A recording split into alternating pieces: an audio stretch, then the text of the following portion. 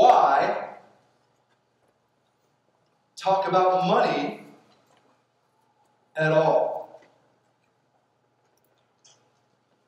Why, on a Sunday morning, would you make people feel really uncomfortable by messing with their wallets? I want to illustrate why I think this is so important. I've got a few reasons we're going to run through, but I want to illustrate it. I just want to show you this.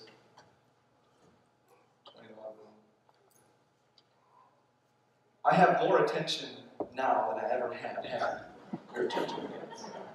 If I just keep holding this up, y'all, it's just enraptured by it. Nice it is. I'm going to put that away because we actually have something to do today. Why talk about money? Well, the Bible spends a ton of time talking about how believers should think about money, how they should use their money. Why talk about money? Because in the church, what we understand is what we think about money often reveals our heart towards God. It reveals what we think about God and how we trust Him. Why talk about money? Because especially for our culture, we are bombarded daily with advertisements, with worldviews, intent on convincing us that bigger and newer and better equals contentment, equals happiness. Why talk about money? Because when our hearts and our wallets are fully aligned with the will of God, we experience joy and security, the joy and security we've desired. That's what the Bible puts forth.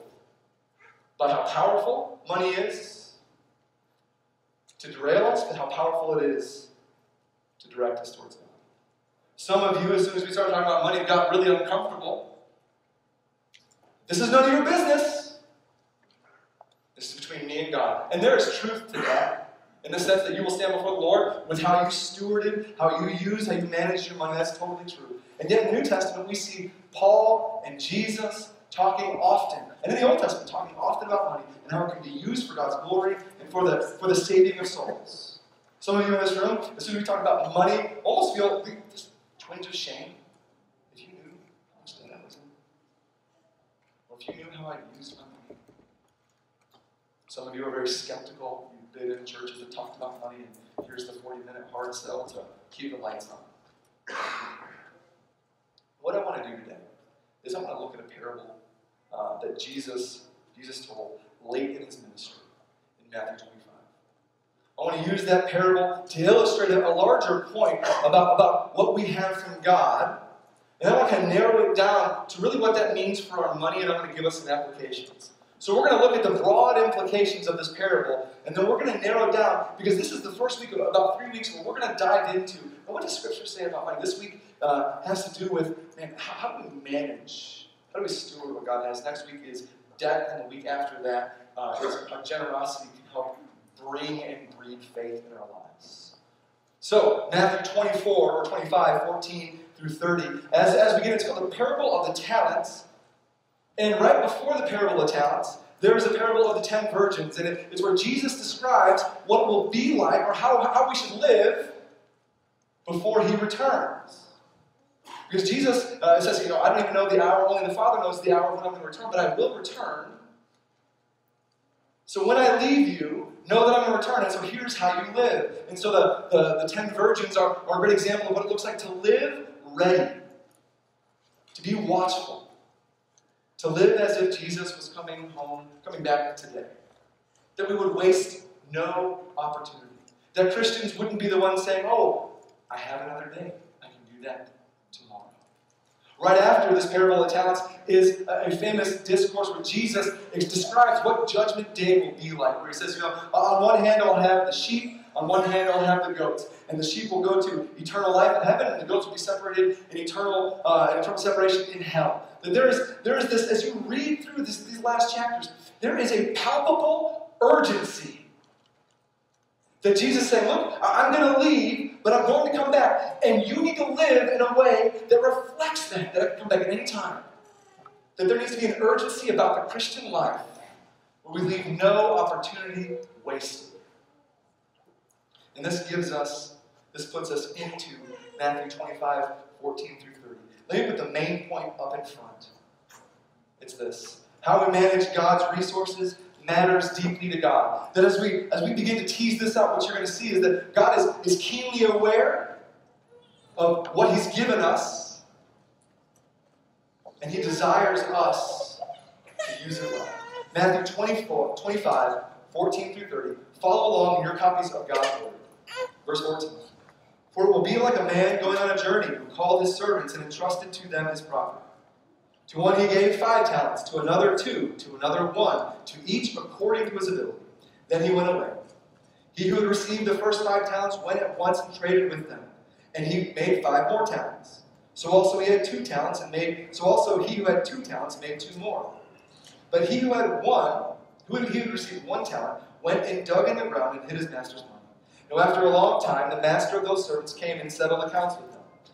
And he who had received 5 talents came forward, bringing 5 talents more, saying, Master, you delivered to me 5 talents. Here I have made 5 talents more.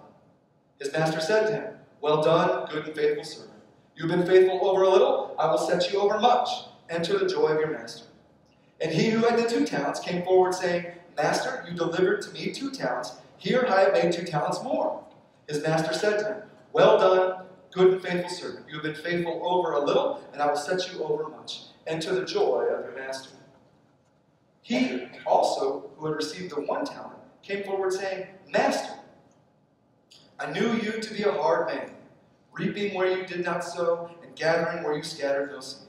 So I was afraid, and I went and hid your talent in the ground. Here is what is yours. But his master answered him, You wicked and slothful servant.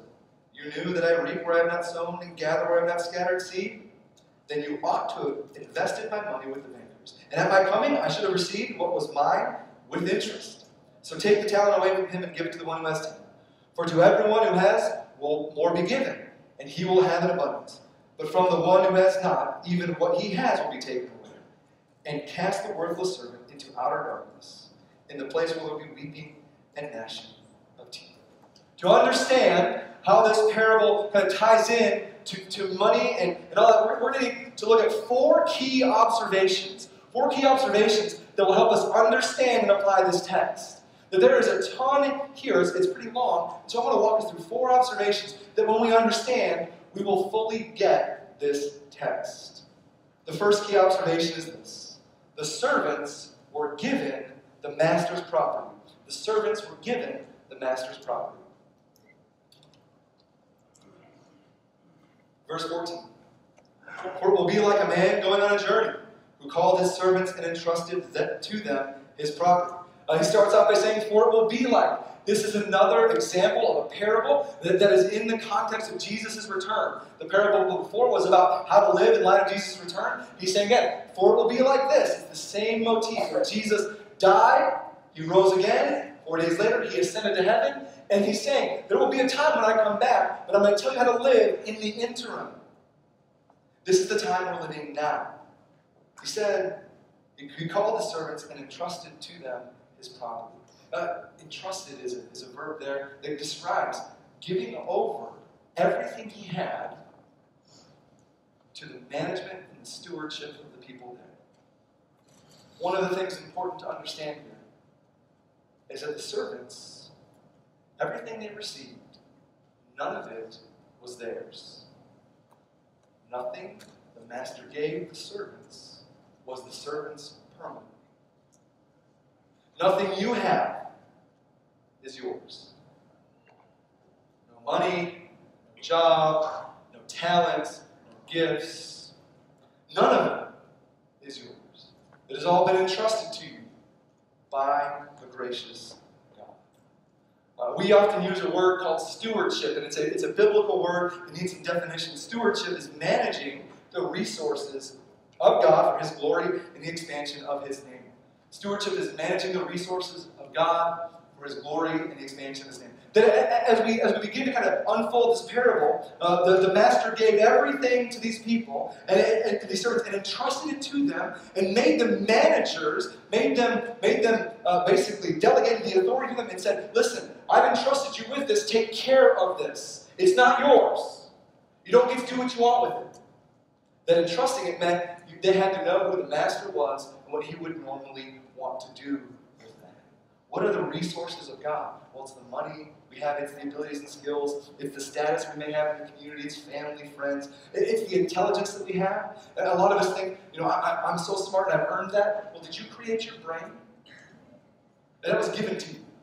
And it was designed by God for a certain purpose. You stewarded it, that's great. Everything we have is God's, and everything on the earth is God's. Psalm 24:1 says this: the earth is the Lord's and everything in it, the world and all who live in it. That there's nothing that the Lord surveys that is not His. There's nothing you have that is not given to you that is still His. We are stewards, we are to be managers of what He has given us. Stewardship is managing the resources of God for His glory and the expansion of His name. In other words, as we've been given this, there is an intent to our management. We are to manage things not how we best think, but according to what brings God the glory. That's the intent.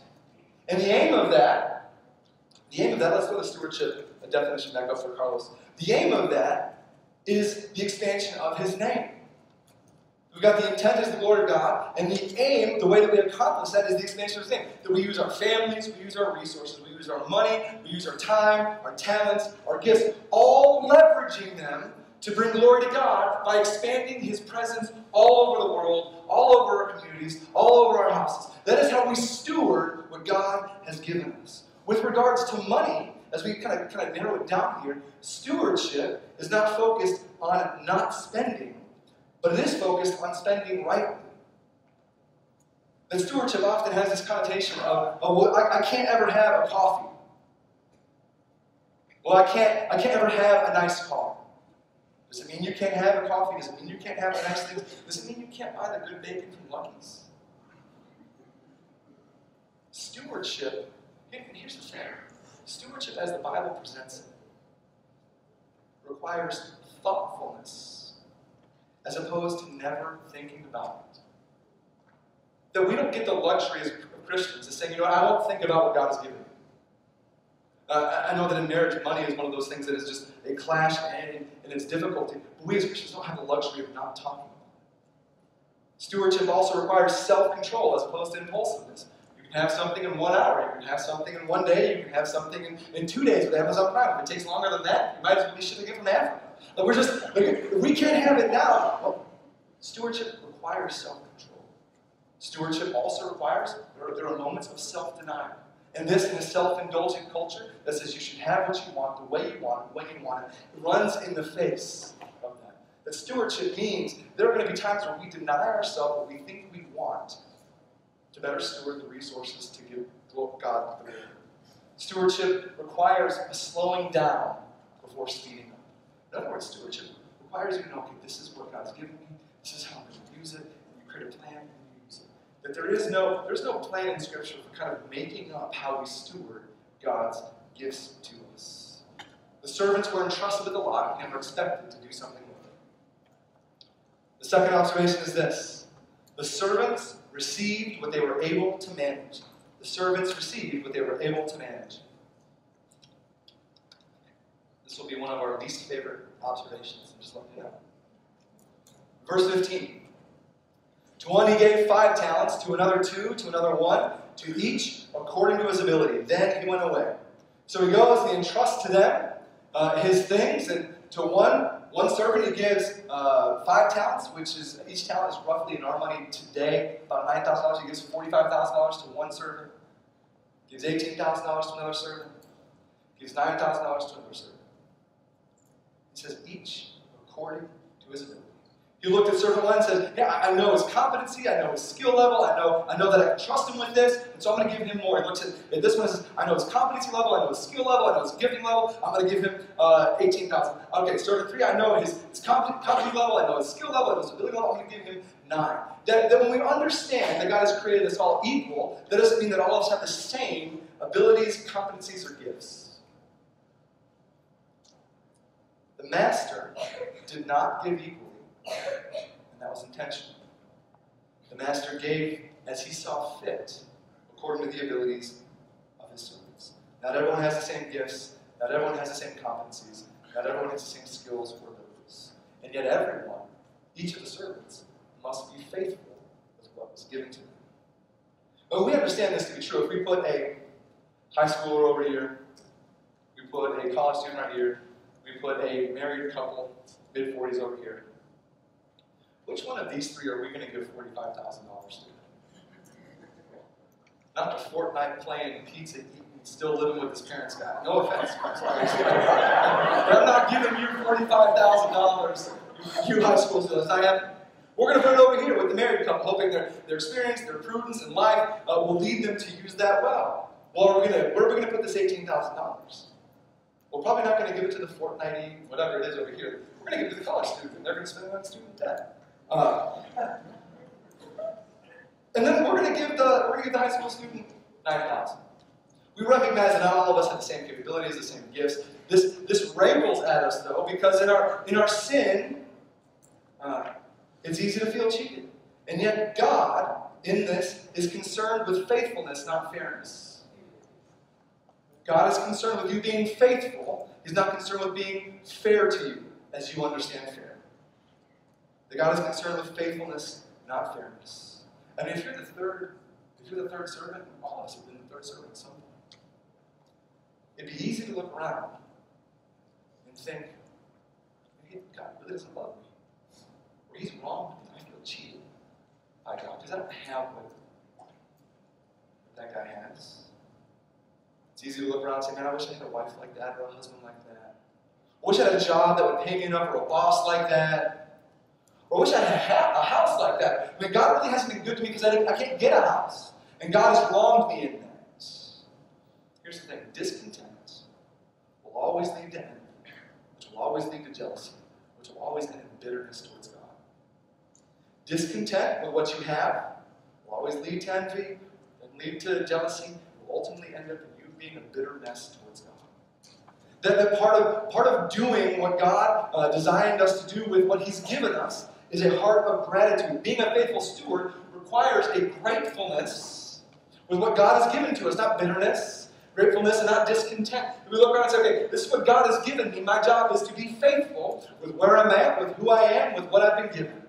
That this is what God has given us. And God then expects us to manage and be faithful for Him. First observation was that the servants were given the master's property. They didn't earn it, they were given it, and it was still the master's. The second observation was that the servants received what they were able to manage. It wasn't about fairness. The master looks at them and says, I know if I give this person, they'll manage that, this person will manage that, this person can manage that. Third observation, the master expected faithful management of his property. The master expected faithful management of his property. Verse 16. He who had received the 5 talents went at once and traded with them, and he made 5 talents more. So also he who had 2 talents made 2 talents more. But he who had received, that's always dangerous. When there's 2 really positive things, and then the word but just shows up. It's a train wreck is coming. But he who received 1 talent went and dug in the ground and hid his master's money. I love this first servant. He went at once, the text says. That the master just left. We don't know when he's going back. But the first servant loved his master, knew his responsibility, and went at once, didn't delay. And said, this is what the master's given me. I want to go today, and I want to do something that will increase his property. I want to do something that will profit my master. The second guy goes, and it says he made 2 more. That's a Greek word for investing, that he went and found places to invest so that his master could have a positive reward. Now here's the note about this. The first 2 do very similar things. The first thing they did was they both did something that had the possibility of producing increase for the master's property. You catch that? That they went and did something that could potentially create more for their master. The second thing is by doing something they both were at a risk for potential loss. That the first guy who went right away to the market and started trading, he could have lost a couple talents. The guy who invested, the second guy with the 2 talents, could have gone and could have lost that. Yet they knew their master. They knew his character. They knew his desires. And they thought it best to risk it. And you get the train wreck servant through. He dug a hole and hid it. Which, if I had $9,000, doesn't seem like a terrible idea, I guess. There's no chance that money is going to get lost if it's in the hole. There's no chance of someone stealing it. There's no chance that the servant could squander it in reckless living. It's totally protected. That the servant did something to protect that wealth, but guaranteed there was no chance of gain. That he did something that guaranteed that the master would have no chance of gain. The focus, as we get to this parable, and I want you guys to understand this, is not the outcome. It's not the 5 talents that produce 5 more. It's not the 2 that produce 2. It's the action and the trust of the servants that kind of fueled that. That this third servant, as we're going to see, regrets what he did and ends up regretting it because his view of God was wrong. That he did that because he didn't understand who God was. He didn't understand his master after years of having him. Managing God's resources requires faithful effort. That is, what we've been given is going to require us to assess what we have in talents and gifts and skills and abilities and money and family and status. All these things that have been given to us by God. We have to decide what we have, and then we have to make the decision, how are we going to leverage this for the glory of God and for the expansion of the gospel? These are the 2 most fundamental questions for every Christian. What do I have that's been given to me, and how can I glorify God and expand his name? This is what good stewardship is. But it requires us making a faithful effort, which means, this is the scary part, which means it's possible that even in attempting obedience, we might fail. Remember, servants are not praised for the outcome. They're praised for their obedience. They're not praised for the outcome. They're praised for the obedience. They're praised for how their faith prompted a faith-taking risk. They're not praised for the outcome. God has given us everything we need in order to accomplish all of his good works. Ephesians 2:10 says this, "For we are his workmanship, created in Christ Jesus for good works, which God prepared beforehand that we should walk in them." Notice, nothing you have, your friends, your family, your money, your car, any of that, nothing you have is by accident. But you've been given what you've been given so that you can do the works that before time God has already prepared for you for. That you have everything you need in money, you have everything you need in resources, you have everything you need in talent in order to steward these things well. You don't need more wisdom, though that's helpful. What you need is more faith to risk stewarding and obeying God. That takes wisdom and discernment to be sure, but you don't need anything you don't have. That God has given you exactly what you need in order to go and be obedient. In other words, what God has called you to, what God has called us to, he has equipped us and empowered us for. That he has not called you to climb Everest unequipped. That he said, here's 10 Sherpas. Here are some, I don't know how you climb Everest, I don't know if that's helicopter. What he's called us to do, God has equipped us and empowered us for. To steward his stuff, his property. The fourth observation to understanding and applying this parable is this. The servants are held accountable for their faithfulness. The servants are held accountable for their faithfulness.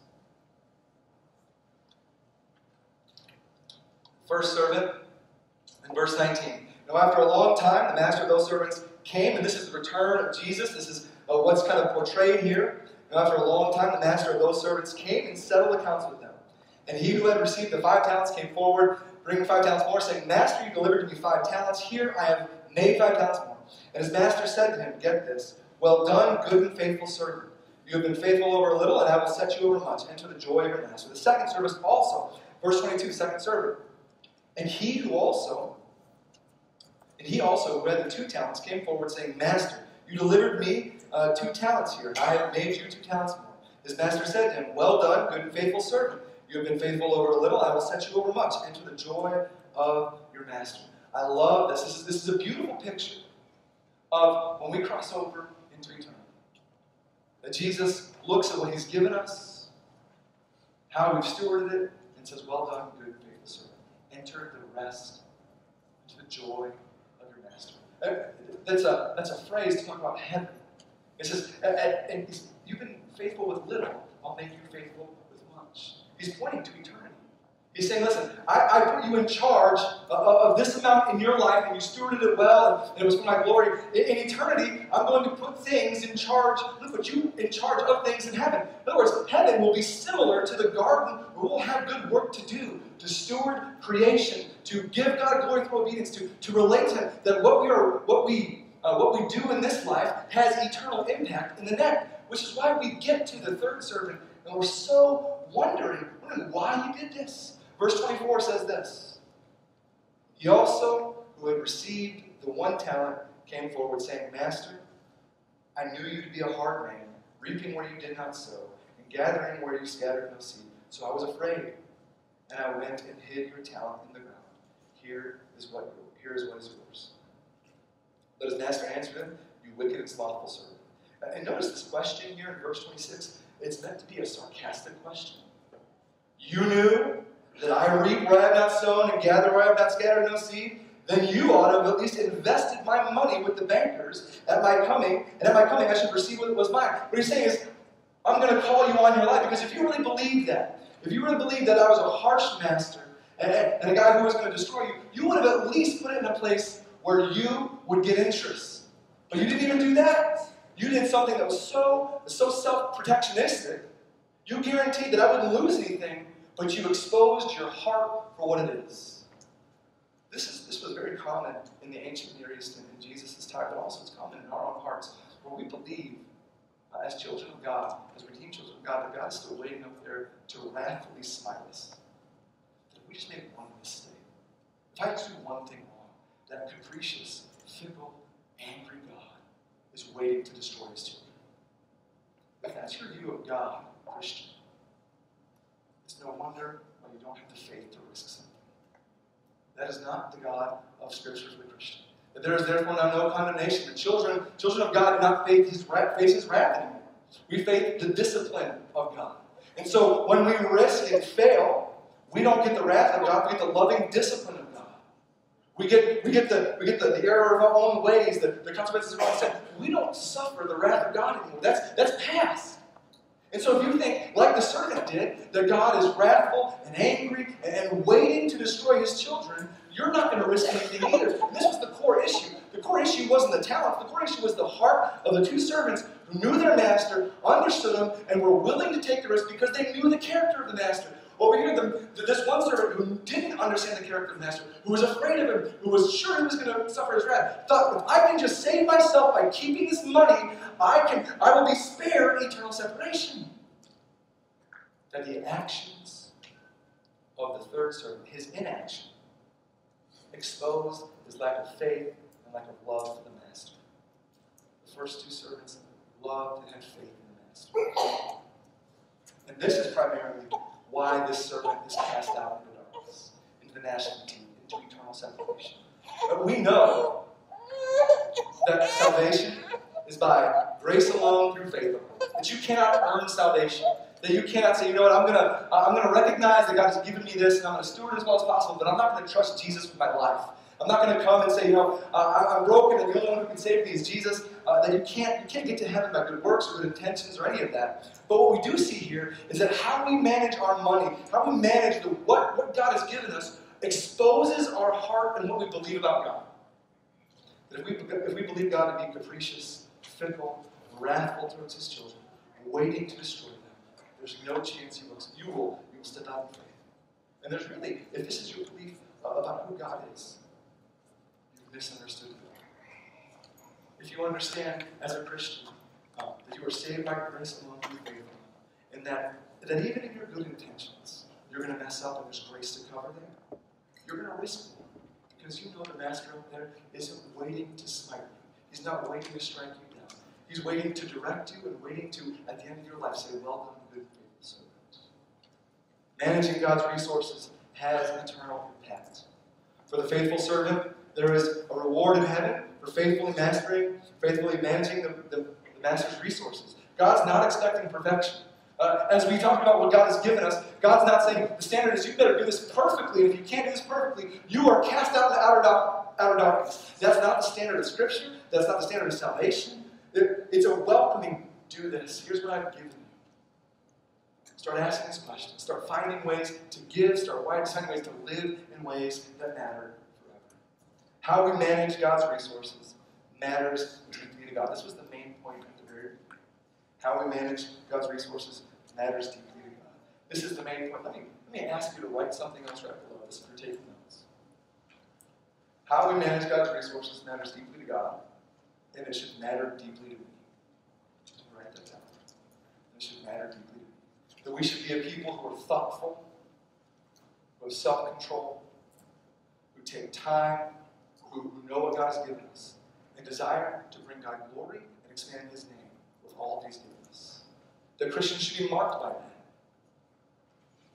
It should matter deeply to us because it reflects our trust in Him. It should matter deeply to us because it reflects how much gratitude we have for what He gives us.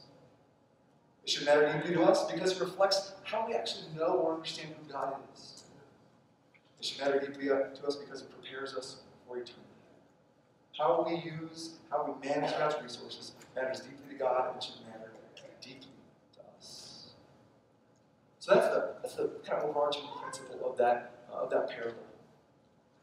That God has given us things to steward, to manage, and He has said, be faithful. So I want to just narrow that down just for about the next 6 minutes, 7 minutes, about finances. Where does this start for us? How do we start making change? Let me offer you three different ways to start making change. The first is make a budget. I didn't make my first budget until Vanessa and I were married, and I can remember our first fight was over our first budget. Which is like everybody. I mean, we talk about budgets and, okay, I have a budget, but when's the last time you revisited it? When's the last time you measured how well you're doing? If you don't have a budget, and we talk about managing what God has given you, it's impossible to know where it's going if you're not delineating. If you don't have a budget, your money is controlling you. That it's determining where you spend it. A budget says, okay, I've got this money, this is where it's going, and this is how we're spending it, I'm going to track it. I was surprised to find out how few people have budgets. And yet how many of those people have issues with money. Part of this is just a simple dollars and cents equation. How do we know what we have so we know what we can spend? If you have a problem kind of making a budget, don't know where to start, let me just offer this to you now. After this session, go right out to the back and sign up for Financial Peace and Yourself. We have a class dedicated to helping you budget and get out of debt. And we have Carl and Adria Daggett, and they're like superstars like this, who are non-judgmental, and they will love you and have been successful at this. You don't have to wonder how to make a budget. We'll help you. And we'll help you steward what God has given you. Make a line item for giving in that budget. A lot of as I encounter things in the past, a lot of people say, I'm having trouble giving regularly. Well, how are you setting aside? Well, whatever's left over, God gets. After I get my cold brew, cold foam, pumpkin spice latte. After I get my Lucky's bacon, or the organic kale, or whatever it is. Like, it ends up being, whatever God gets left over, that I'll spend. That's not tithing, that's tipping God with what's left over. And you're robbing yourself of the joy of being challenged in faith. You're robbing yourself of allowing God to move in your hands. So get a budget. And if you've got a budget, ask yourself this question. Does this budget reflect efforts to manage God's money for His glory in the expansion of His name? If someone looked at your budget that you've been creating and monitoring, would people say, man, this budget seems like it's different than everyone else's? Does your budget look like the same person who you work with? Or can people tell from the numbers and how you spend your time and how you spend your money that you are dedicated to expanding the glory of God in His name? The second thing I want to challenge you to do is to start giving regularly. Giving in the Old Testament was a 10% tithe. which meant that they lived on 90% and 10% was given to the Lord. In the New Testament, we don't see a percentage attached to that. It says, we want you to be a cheerful giver, a joyful giver. Here's something you need to know about the Old Testament and the New Testament. What God requires in the Old Testament is never lessened in the New Testament. He doesn't require us to do less in the New Testament. He actually requires more of us in holiness, but we have the Holy Spirit and wisdom and discernment that the Old Testament saints didn't have. He requires more of us. It's harder, but we get Him living with us. And so as we think about this 10% thing, 10% should not be the ceiling that we think about. The ceiling should be whatever God calls us to, whatever God decides for us. As you think about giving, your church, where you call your church home, where you do your ministry, where you join mission group, they should be the primary recipient of that money. And that sounds relatively self-serving for the pastor to say. That's the truth. We don't ask that, like some say, well, churches are always asking for money. And we don't ever think about that like Netflix. Netflix is out to get my money. No, you give it over for the binge watching, right? When you go out to eat, you don't say, man, Applebee's is out to get my money. Well, no, you go there because you have a need. The question is, do you need the church? And has the church provided spiritual nourishment? Has your family been encouraged? Are your kids being grown? Have you been counseled? That's really the question here. It's not, we don't need your money. God doesn't need your money. The question is whether or not you're willing to put your money behind what God is doing. If you're already giving, I have a challenge for you. If you're already giving, I want you to pray this prayer over the next 3 weeks. Lord, all I have is yours. I give you permission to increase my giving. Now, He doesn't need your permission, but it's helpful if you just give it to Him for your heart. Lord, all I have is you. All I have is yours. I give you permission to increase my giving. And look, no one's going to follow up with you. And after 3 weeks, you could look at your budget and say, I feel like we're giving just as God has asked us to. Praise the Lord. That is awesome. But after 3 weeks, you could be led to say, I just feel, or someone could come to you and say, will you support me going to Botswana or whatever? That there are opportunities that God desires for you to use that money for His good. If you're married, don't make this decision without your other spouse. If you do that, you'll be in my office for marriage counseling in weeks ago. Do that together, husbands and wives. Number 3, attack debt. Not all debt is created equal, but all debt hampers generosity. If I went to every person here and said, do you want to be more generous? Do you want the opportunity to pay for that single mom's groceries who was in front of you and didn't have enough cash? Do you want to be able to support the mission of God in the far reaches of the Amazon or wherever? Do you want to be able to leverage what God has given you to see His name and His glory expand? All of you would say, yes. There's no one here who would say, no, I'm not in that. Like, that would be strange. What we know about debt is it hampers generosity. It slows down our ability it really chains us to the lender. The debtor is a slave to the lender, is what the Proverbs say. So listen, pay it off aggressively. Ask yourself this question. What could you do for the Lord with an extra $150 a month? What could you do for the Lord with an extra car payment a month, an extra $300 or $500 a month? Imagine how generous you could be if you weren't chained to that debt. And what if you somehow paid off your house in less than 30 years? What if you had an extra $1,200 or $1,300 a month? What could you do for the Lord with that? If you want to know how to roll back debt, go and sign up for Financial Peace University.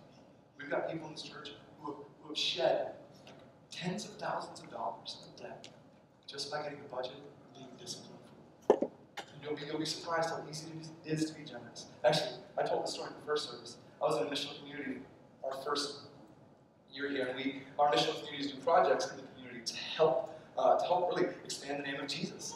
And so our missional community had this project with a local lady who just got out of drug rehab, and her kids needed Christmas. Now, I don't know if I've told this story before, but we were out in Walmart. The men went over here and went shopping for clothes, and the women went shopping for toys, and I don't know why. We had to switch that because it wasn't working.